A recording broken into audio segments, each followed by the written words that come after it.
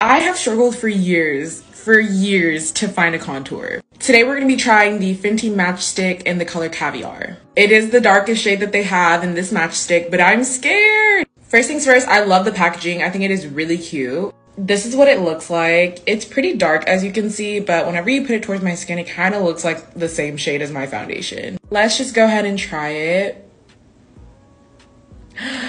Wait.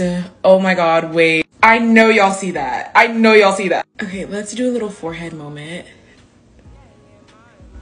Wait. Rum pa pa bum, rum pa pa bum, rum pa pa bum. I know y'all see that. Ah, I'm so excited. Let's just blend this out.